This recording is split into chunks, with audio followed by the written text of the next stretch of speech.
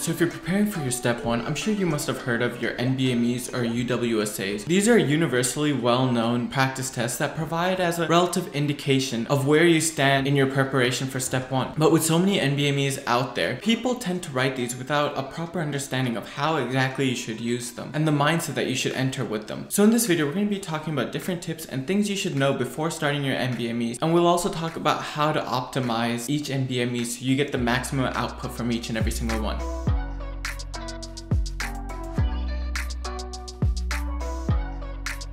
Hey guys, for those of you guys who don't know me, my name is Dr. Chawla and I'm an international medical graduate from India, and I'm currently doing my residency in the United States. I try to make videos to break down and simplify the different things that you need to know on your path to residency. If you have any questions at all or you'd like to see any videos, please leave a comment in the comment section down below and add me on Instagram at Dr. Chawla, and I'll be sure to answer your questions as soon as I can. And if you found this content helpful, please leave a like and subscribe for more useful content like this. Now let's talk about the different practice tests. Well, before starting each practice test, you should know that each practice test has a relative prediction value. Now let's take an example, talk about a hypothetical made-up NBME, NBME X. This NBME X has a certain prediction value, and let's say that whatever you get on your NBME X, people tend to get 10 points higher on their actual Step 1. So if you get a 230 in your NBME X, people normally get 240 in Step 1. And this is a prediction value of this certain NBME. Now you need to know that each and every NBME isn't the same for everyone. It's true that there's a general trend for most of the population, but there's so many outliers. One person might find a test easy, whereas another one might find it hard. There are going to be a lot of tests where other people found hard and you did well, or other people found easy and you did bad. So try to take each NBME with a grain of salt. Now there's so many NBMEs out there. You have NBMEs ranging from NBME 13 all the way to the newest one, NBME 24, and every year they still keep coming out with more. Now it's important to realize that the earlier ones are less predictive. With new questions and concepts in the USMLE every single day, each new NBME has new topics that most people have not heard of. And the people who do well are the people who have a baseline knowledge and have good question strategy to bridge the gap between their knowledge and the answer. Now I talk a lot about how to build your question strategy in another video, so I'll leave the link to that in the description down below. But with all this being said, it is important to understand that the concepts in the old NBMEs are already incorporated into your first aid and your USMLE syllabus. Therefore, you may do really well in one of the older NBMEs, but they generally grossly overpredict. Therefore, I'd say use the older NBMEs first as practice NBMEs, save the predictive ones for the end. And this kind of provides a gateway into my next point. Save your predictive NBMEs for the end. Again, remember, these predictive NBMEs don't have to be predictive for everyone, and that they can be predictive for most people, but they're always outliers. At this point of time, most people say that NBME 18 and UWSA 2 are your most predictive practice tests, and you should save these for the end. A common mistake is that people want to write them early just to know where they are, but later, 2 to 3 months after that, when they're about to write their test and they want to know where they stand, they don't have accurate predictors. This is why fight the urge and write them last. Now, these NBMEs, just like your actual USMLE, is graded on a curve. Why does this matter? It should change the way you view these NBMEs or any test in general. Generally, if you get a question wrong that everyone else gets right, then you'll lose a lot more points. However, if you get a question right that most people get wrong, then you'll gain a lot of points. Now, what does this mean? Most people enter the USMLE with the mindset that they want to learn everything, but in reality, you should really only be focusing on your high-yield information. Just knowing the high-yield information or the basic important information that everyone else knows will help you from dropping many points. Many people try to learn different resources because they want to be better than the other person, but it's really important to use your gold standard resources and master Uworld, First Aid, and Pathoma. And I provide a lot more information on how to study in this video right here, and I'll leave the link for that in the description down below. So focus on the high-yield information, and this will guarantee you from getting below a certain baseline score. Before starting an NBME, remember, be comfortable with uncertainty. I'd say for around 50% of the questions, you won't for sure know if your answer is right or wrong, but that's common. You should be comfortable with making educated guesses and judge your preparation that your educated guesses will be right. And this leads me to my next point. After taking your next NBME, try to identify the trend. There are people who trust their gut and people who overthink. With several NBMEs, try to identify your trend and see whether your gut has been right most of the time, and you taking that second to think a little bit extra improves your score. For me personally, every time I'd overthink, it would drastically drop my score, and therefore I had to take a step back and trust my gut, and this really helped with my score. Now remember, there is no point of redoing your NBMEs. One thing many people do is that they try to redo their NBMEs because they feel like they haven't taken it properly the first time around, but there really isn't any point of redoing your NBMEs. Out of 200 questions, let's say you remember even 5 to 10 questions. That can significantly affect your score to the point that your test isn't that predictive anymore. I know many people who say that they don't remember a test at all because they took it 6 months ago, but I still don't think that you should redo that NBME. Now with that being said, you can never go wrong in actually going through the questions and try to find out the answer. It's really important for you to know that each NBME is high yield. There are many people who get too lazy to go over their NBMEs because they're eager to continue the plan they initially had. But learning and understanding the concepts in each practice test will significantly improve your test scores. So make sure you spend enough time to go through each and every single NBME. Now if I started my test around 8 o'clock, each test is a 5-hour test and I'd be done around 1 to 1:15. I'd spend the rest of the day going through 2 blocks very thoroughly and do the remaining 2 blocks the next day. Now there are people who are normally in a time crunch and they can't go through each and every question. At least go through your incorrect questions and try to use Google or whatever you can to understand the concepts behind the question. Remember to always simulate exam settings. Make sure you have the same morning routine that you're gonna have on your test day and start your test every morning. Generally your test will be around 8 o'clock in the morning, but you'll wake up around 5 o'clock on the day of the exam, get ready, go to the center. So I'd suggest that you do the same thing where you wake up at 5 o'clock, eat the same light breakfast you'll have on your test day and go to the exam. Don't take your NBMEs in the evening. Generally your mind functions the best in the morning, and if it doesn't, use this to try to train yourself. Create a proper routine that you're gonna follow on your test day. There was one test that I overate before an NBME and I fell into a food coma. And I've gone into a food coma where I was really lethargic and tired and I didn't really do well in that practice test and my score fell around 20 points. So it's important to remember that although the major determinant for your score is your knowledge, there's so many other factors that do play into it. It depends on your anxiety levels, whether you slept the night before, what you ate in the morning, and therefore if you do bad in an NBME, try not to let it discourage you. It's important to try to identify these tiny things and try to work on them so that these aren't a problem in your actual exam. Remember, these tests are difficult and you're not the only one struggling with them. So when you take your USMLE Step 1, it's an 8-hour long test, and question fatigue is very common amongst most people. Therefore, it's important to use these NBMEs to try to train you. Each NBME consists of 4 blocks, each of 50 questions. Each block is around 1 hour and 15 minutes, and so I would suggest that you train yourself to do the first 2 blocks back to back without a break. It's going to be really hard at first, but over time you're going to end up training yourself so that you'll be better prepared to tackle that question fatigue. Try to make sure that you relax and not study at least half a day before each and every NBME. The reason I say this is because this brings down anxiety levels and makes you write your NBME with a fresh mind. Generally, the topics that you study the night before are the topics that are the most fresh in your head. However, it kind of messes with the differential diagnosis. If there's a question with a person with exertional chest pain and you studied cardiology just the night before, then most of your differential diagnosis will be revolving around only cardiology and you won't be able to think of other uncommon causes. Now, because every NBME is 5 hours, but your Uworld is 8 hours long, a lot of people try to test themselves and do 2 NBMEs or 2 Uworld self-assessments back to back. But I personally don't really see the benefit in that. In my personal opinion and from what I've seen, if you're able to do a 5-hour test comfortably, then you more than likely won't face question fatigue by the time you get to the 8-hour mark. And remember, this question fatigue is something that's going to get better with time. At the start, I used to get tired just by doing my first block, but over time I trained myself to do 2 to 3 blocks back to back and still be able to do more. Personally, I would always take some prophylactic acetaminophen right before the test just to prevent any headaches, but that's just a personal preference. Most people say that Uworld self-assessments are over-predictive, but the question stems and the style of the test is very similar to that of your actual USMLE. Personally, when I was writing my USMLE Step 1, it really just felt like I was doing Uworld blocks. Therefore, I'd suggest that you save this for the end. Lastly, I want to talk about how people mark their questions in their actual NBMEs. I'd suggest that you mark them the same way you actually plan to mark them in the real test. Personally, I wouldn't mark all the ones that I don't know the answer to, but I'd mark the ones that I felt like I needed to come back to. Because if you find yourself to have a little bit of extra time at the end of each block, you wouldn't want to go through each and every single question that you felt like you didn't know, but still just the ones that you actually think you can have an impact on. Again, it's really important to remember that these NBMEs are hard and most people do struggle with them. But remember that this is the process that practically everyone goes through. It's important to go in with a calm, clear mind. And remember, the way you do on one particular NBME doesn't really matter, but it really depends on the trend of your NBMEs. Now, if you're consistently getting low, then probably you might need to look at the factors that may be causing it. But if you do well in several NBMEs, but in one NBME your score suddenly dropped, take it with a grain of salt and try to understand what you did wrong so you won't repeat the mistake next time. Now, there is no right or wrong order in which you should take these NBMEs, but if you'd like me to make a video on the general predictive values of each and every test and a preferred order that helped most people that I helped tutor, please leave it in the comment section down below. Again, if you have any questions, feel free to add me on Instagram at Dr. Chawla, and if you'd like more videos like this, please leave a like like and subscribe so I can make more videos like this for you.